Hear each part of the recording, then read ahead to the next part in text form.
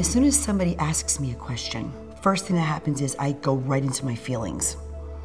And then from right there, I get visions. And then sometimes I hear things.